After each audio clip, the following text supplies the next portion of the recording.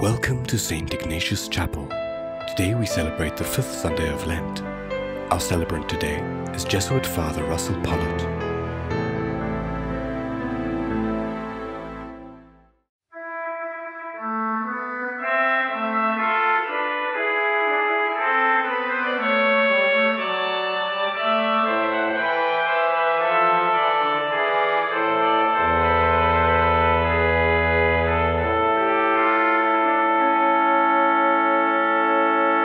In the name of the Father, and of the Son, and of the Holy Spirit. Amen. The grace and the peace of our Lord Jesus Christ, the love of God, and the communion of the Holy Spirit be with you all. And with your spirit. And welcome as we come together to celebrate this 5th Sunday of Lent. We get closer and closer now to the celebration of the Lord's passion, death, and resurrection.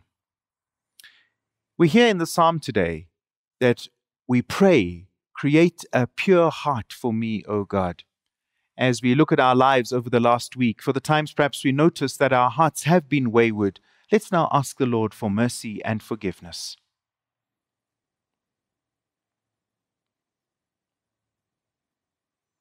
You were sent to heal the contrite of heart. Lord, have mercy. Lord, have mercy. You came to call sinners. Christ, have mercy. Christ, have mercy. You are seated at the right hand of the Father, where you intercede for us. Lord, have mercy.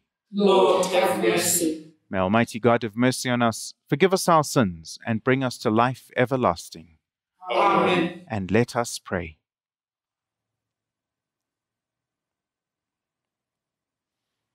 By your help, we beseech you, Lord our God, may we walk eagerly in that same charity with which, out of love for the world, your Son handed himself over to death.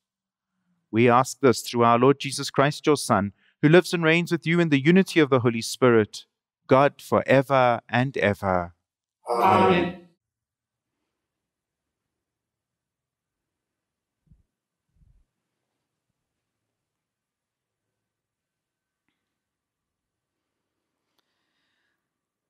A reading from the book of Jeremiah. Behold, the days are coming, says the Lord, when I will make a new covenant with the house of Israel and the house of Judah. Not like the covenant which I made with their fathers when I took them by the hand to bring them out of the land of Egypt, my covenant which they broke, and I showed myself their master, says the Lord.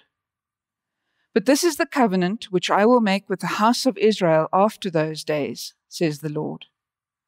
I will put my law within them, and I will write it upon their hearts. And I will be their God, and they shall be my people. And no longer shall each man teach his neighbor and each his brother, saying, Know the Lord, for they shall all know me, from the least of them to the greatest, says the Lord. And I will forgive their iniquity, and I will remember their sin no more. The word of the Lord. Thanks be to God. Create a pure heart for me, O God. Create a pure heart for me, O God. Have mercy on me, O God, according to your merciful love. According to your great compassion, blot out my transgressions. Wash me completely from my iniquity and cleanse me from my sin. Create a pure heart for me, O God. Create a pure heart for me, O God. Renew a steadfast spirit within me. Do not cast me away from your presence. Do not take your Holy Spirit from me. Create a pure heart for me, O God. Restore in me the joy of your salvation. Sustain in me a willing spirit. I will teach transgressors your ways, that sinners may return to you. Create a pure heart for me, O God.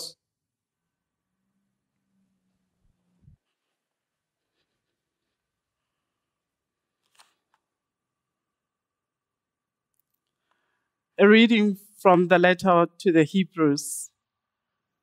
In the days of his flesh, Jesus offered up prayers and supplications with loud cries and tears to him who was able to save him from death. And he was heard for his godly fear. Although he was a son, he learned obedience through what he suffered. And being made perfect, he became the source of eternal salvation to all who obey him. The word of the Lord. Thanks be to God. Praise to you, Christ, King of eternal glory. If anyone serves me, he must follow me, says the Lord. And where I am, there shall my servant be also. Praise to you, Christ, King of eternal glory. The Lord be with you. And with your spirit. A reading from the Holy Gospel according to John. Glory to you, O Lord. At that time, among those who went up to worship at the feast were some Greeks. So these came to Philip, who was from Bethsaida in Galilee, and said to him, "Sir, we wish to see Jesus." Philip went and told Andrew. Andrew went with Philip, and they told Jesus. And Jesus answered them, "The hour has come for the Son of Man to be glorified. Truly, truly, I say to you, unless a grain of wheat falls into the earth and dies, it remains alone. But if it dies, it bears much fruit. He who loves his life loses it, and he who hates his life in this world will keep it for eternal life. If anyone serves me, he must follow me, and where I am, there shall my servant be also. If anyone serves me, the Father will honor him. Now is my soul troubled, and what shall I say? Father, save me from this hour? No, for this purpose I came to this hour. Father, glorify your name." Then a voice came from heaven, "I have glorified it, and I will glorify it again." The crowd standing by heard it and said that it had thundered. Others said, an angel had spoken to him. Jesus answered, "This voice has come for your sake, not for mine. Now is the judgment of this world. Now shall the ruler of this world be cast out, and I, when I am lifted up from the earth, will draw all to myself." He said this to show by what death he was to die. The Gospel of the Lord. Praise to you, Lord Jesus Christ.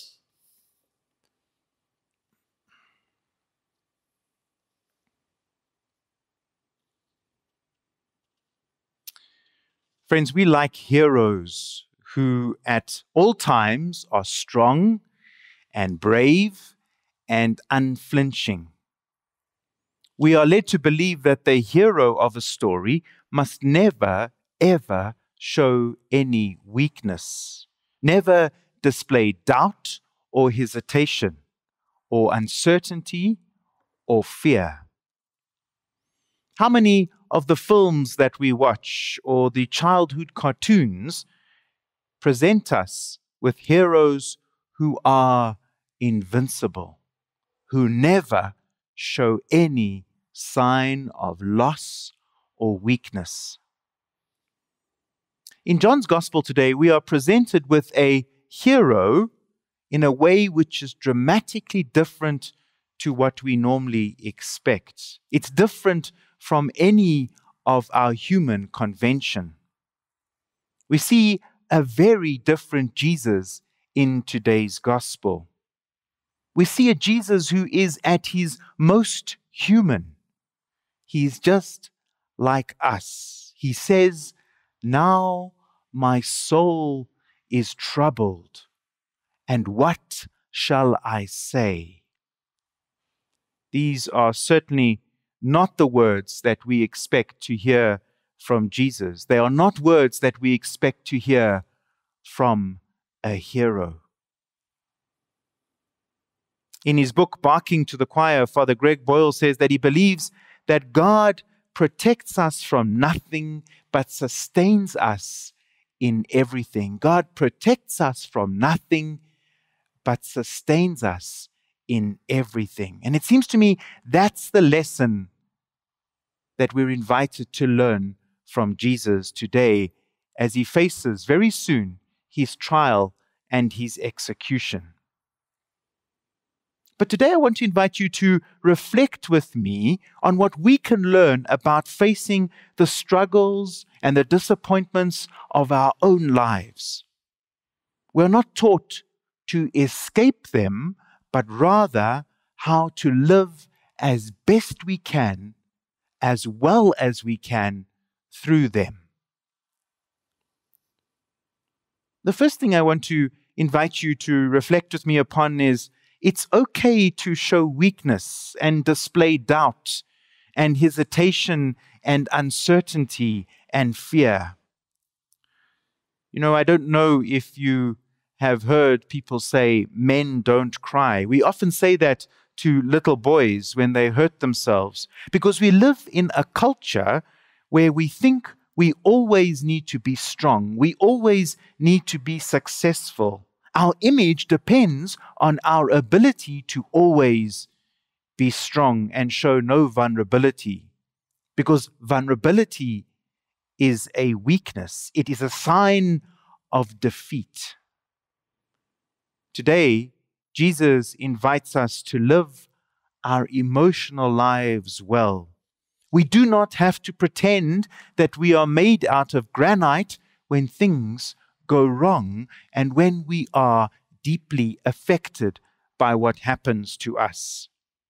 We do not need to hide our fear and our weakness.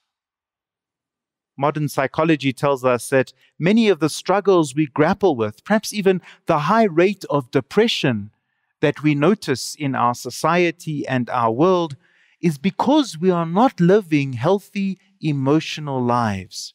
Things are suppressed because we are so busy trying to be heroes and make others think that we are strong. We have it all together. Today we see that the greatest hero himself, Jesus, doesn't necessarily have it all together. Like us, he struggles, and he names his struggle publicly. He doesn't hide it. He is authentic.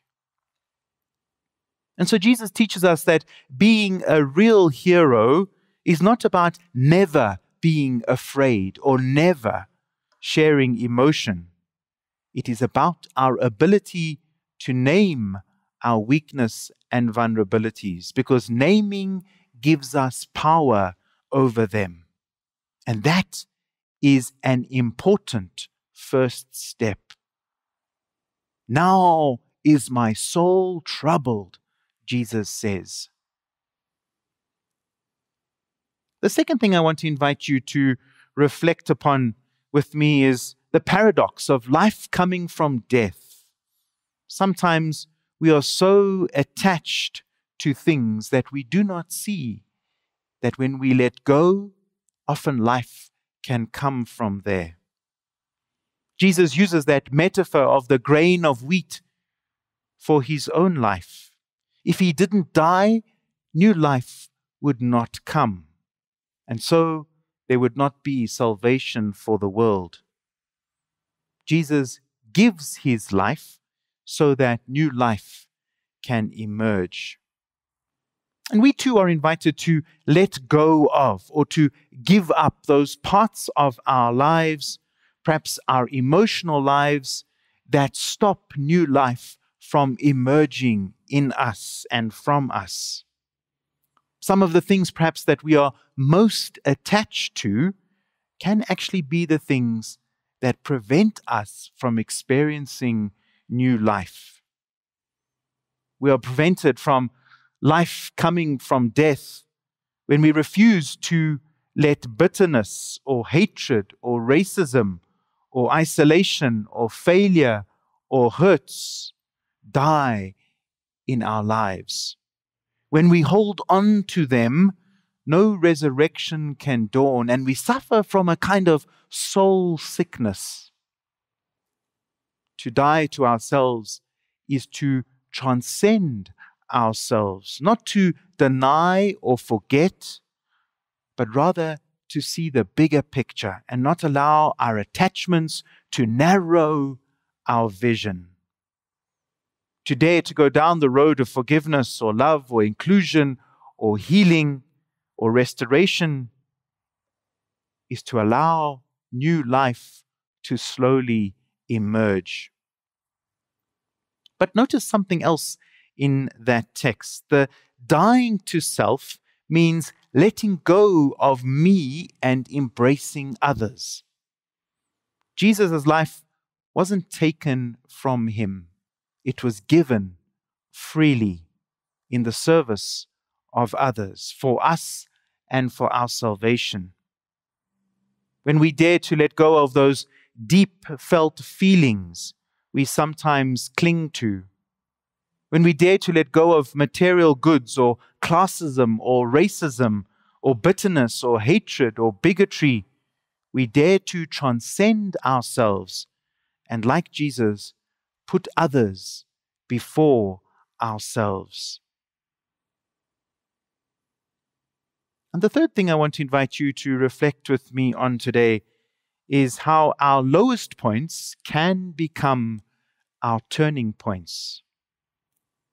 Notice in that text how Jesus speaks about the hour of his death, the hour of his shame, the hour of his humiliation. Yet we know that God turned the hour of his death into an hour of triumph and new life, an hour of grace for all of us. The lowest point, the hour of complete failure, proves to be a turning point in the life of Jesus. And therein we see another great paradox. And John brings us out so often in his gospel. The hour of darkness is the hour of triumph and light. Life and death, failure and success, these paradoxes are always part of our lives. And so too, the lowest moments in our own lives can prove to be turning points. Moments of great worldly success fade and often leave people empty inside. They have all that they want, but inside there is a heartfelt emptiness. And yet, on the other hand, moments of great weakness, great darkness, great failure can prove to be moments of great change and opportunity. Think of the alcoholic or the drug addict who hits rock bottom and then decides that things need to change. The things that hurt us most and the things that help us most cannot be separated from each other. Most times, perhaps, we only see this in retrospect. And so today, it seems to me, Jesus invites us to see how the lowest points of our lives can become turning points. We're invited to remember that darkness, paradoxically, always means light, because we move into light, and hence we know darkness because we know light. Let's pray together on this fifth Sunday of Lent that we, like Jesus, will not be afraid of our own struggles and our own vulnerabilities. We won't be afraid to take them on, to, in a sense, make sure that we own them. Let's pray that we will have the grace to let go of what perhaps hinders us from experiencing new life. And let's ask the Lord for the grace to see how the lowest points in our lives can be turning points, moments of great opportunity, moments of resurrection, because that's indeed where we are all moving towards in these days as Lent closes, that wonderful moment of resurrection.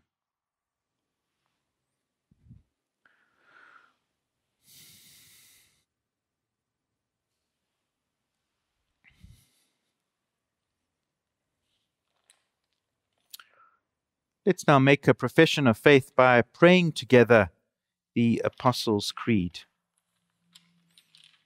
I believe in God, the Father Almighty, creator of heaven and earth, and in Jesus Christ, his only Son, our Lord, who was conceived by the Holy Spirit, born of the Virgin Mary, suffered under Pontius Pilate, was crucified, died, and was buried. He descended into hell. On the third day he rose again from the dead. He ascended into heaven, and is seated at the right hand of God the Father Almighty. From there he will come to judge the living and the dead. I believe in the Holy Spirit, the Holy Catholic Church, the communion of saints, the forgiveness of sins, the resurrection of the body, and life everlasting. Amen. We have heard God's word, and now we respond to that word by bringing our prayers before the Lord, asking him to grace us with what it is that we and our church and the world need at this time.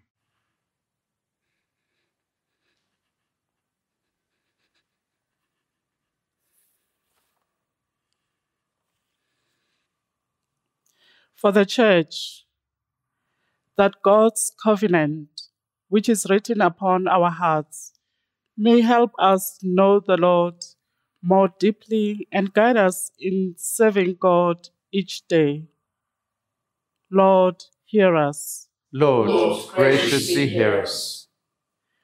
For the grace of surrender, that we may let go of control and trust our lives to God and allow God to raise new life within us. Lord, hear us. Lord, graciously hear us.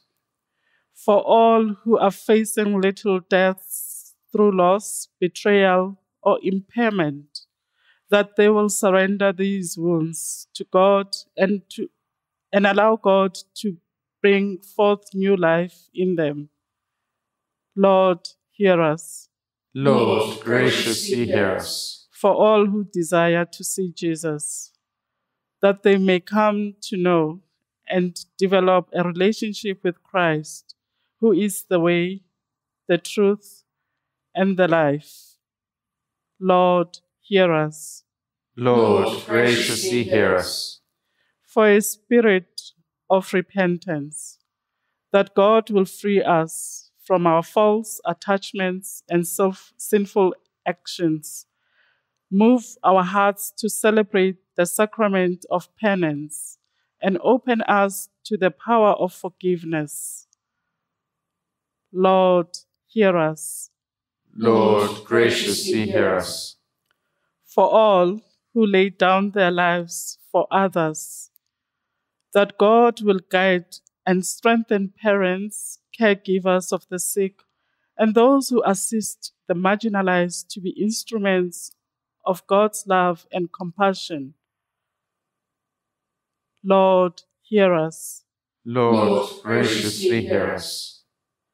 For all searching for employment, that God will help them to recognize all the gifts that they possess, open new opportunities to use them, and give them confidence in presenting themselves to employers.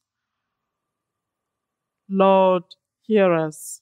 Lord, graciously hear us. Almighty God, we ask now that you hear the prayers that we have spoken aloud, but the prayer too that rests within the heart of each one of us. Answer them as you know best, through Christ Jesus, your Son, and our risen Lord. Amen. Amen.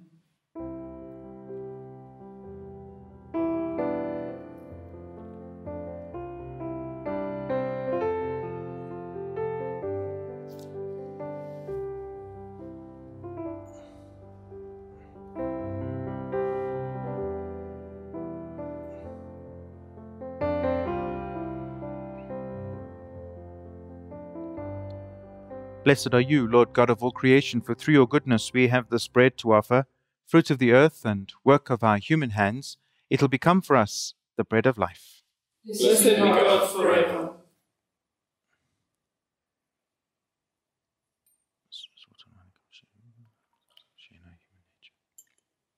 Blessed are you, Lord God of all creation, for through your goodness we have this wine to offer, fruit of the vine and work of our human hands.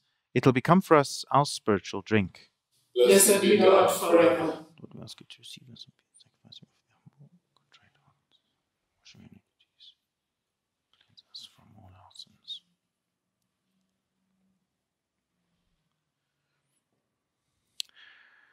Let's pray, brothers and sisters, that our sacrifice and the sacrifice and efforts of all our lives may be acceptable to God, the Almighty Creator. May the Lord accept the sacrifice at your hands, for the praise and glory of God's name, for our good and for all God's holy church. Hear us, Almighty God, and having instilled in your servants the teachings of the Christian faith, graciously purify them by the working of this sacrifice. We ask this through Christ our Lord. Amen. The Lord be with you. And with your spirit. Lift up your hearts. We lift them up to the Lord. Let us give thanks to the Lord our God. It is right and just. It is truly right and just, our duty and our salvation always and everywhere to give you thanks, Lord, Holy Father, Almighty and eternal God. For through bodily fasting you restrain our faults, raise up our minds, and bestow both virtue and its rewards through Christ our Lord. Through him the angels praise your majesty, dominions adore, and powers tremble before you. Heaven and the virtues of heaven and the blessed seraphim worship together with exultation. May our voices, we pray, join with theirs in humble praise, as together we acclaim. Holy, Holy, holy, holy, Lord God of hosts, heaven and earth are full of your glory. Hosanna in the highest.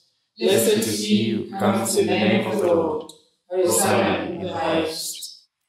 you are indeed holy, O Lord, and all you have created rightly gives you praise.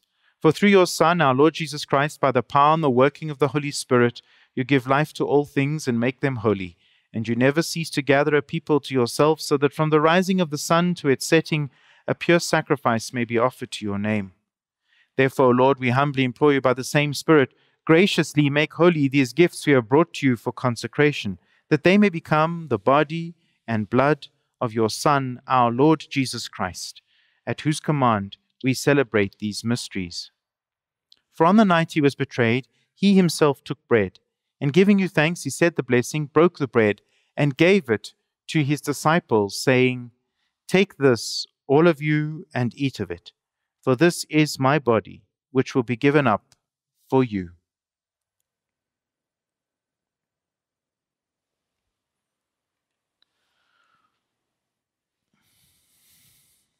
In a similar way, when supper was ended, he took the cup, and once more giving thanks, he gave it to his disciples, saying, "Take this, all of you, and drink from it, for this is the cup of my blood, the blood of the new and eternal covenant, which will be poured out for you and for all for the forgiveness of sins. Do this in memory of me."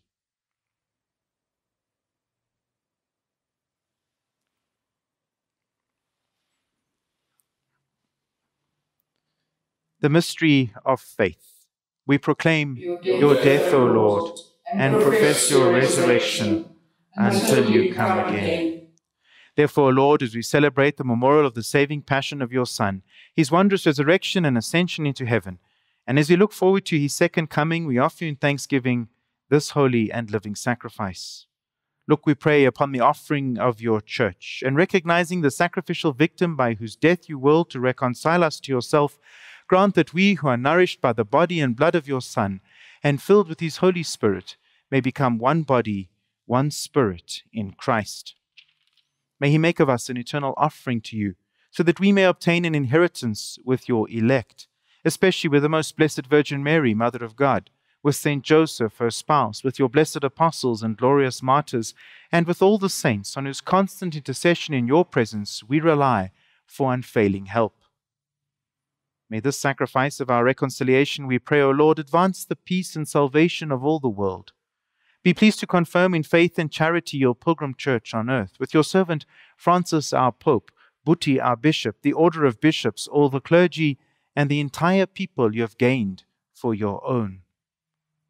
Listen graciously to the prayers of this family you have called before you.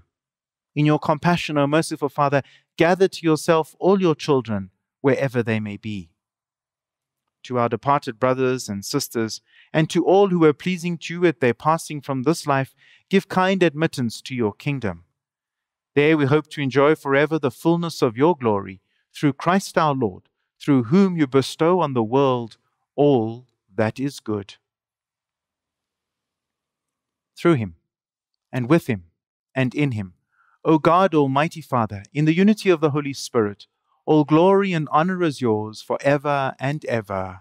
Amen.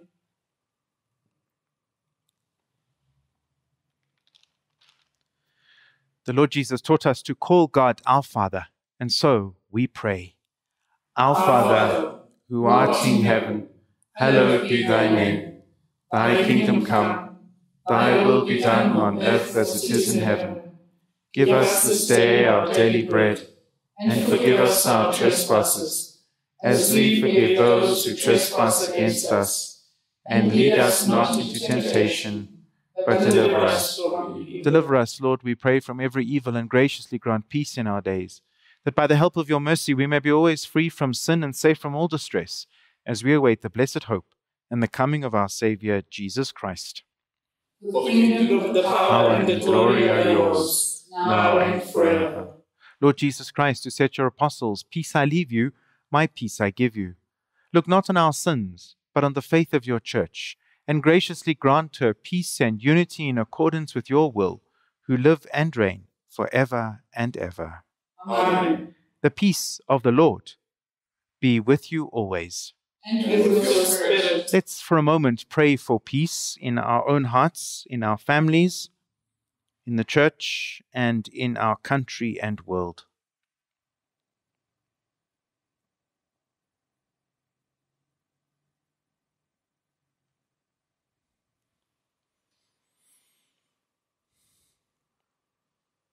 And we pray together, Lamb of God, You take away the sins of the world.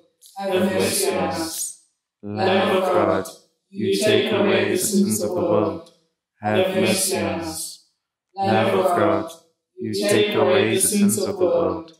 Grant us peace.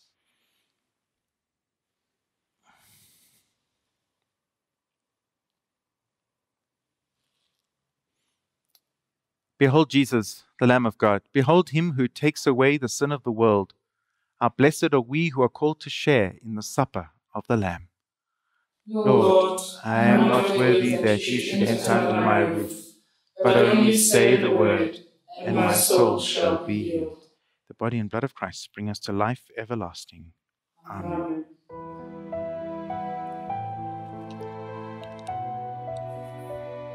Although you cannot receive physical communion with us now, we invite you into a moment of spiritual communion. The great medieval theologian, St. Thomas Aquinas, defined spiritual communion as an ardent desire to receive Jesus in the Holy Sacrament, and a loving embrace as though we had already received him. His words are echoed by the great mystic and fellow doctor of the Church, St. Teresa of Avila, who wrote, "When you do not receive communion and do not attend Mass, you can make a spiritual communion, which is a most beneficial practice. By it, the love of God will be greatly impressed on you." At this moment, we invite you to focus on Christ and your longing for union with him. Express your desire to feel his grace coursing through you, giving you strength and courage, particularly in these difficult times. In your desiring union, you are united with us and to Christ. In this moment, we experience the reality that is already here.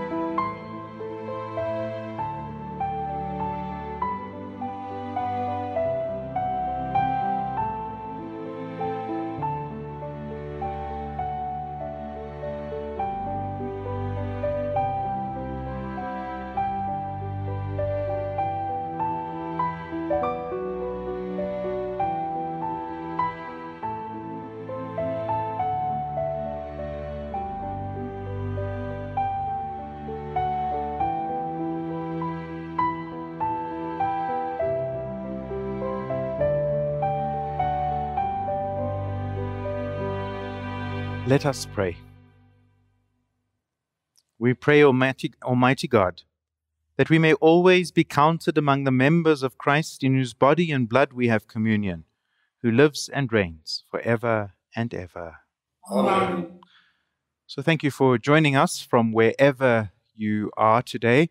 It was good to have you with us, and we will continue to do these broadcasts. We will give you the times of the various Triduum services, beginning, of course, next Sunday with Palm or Passion Sunday.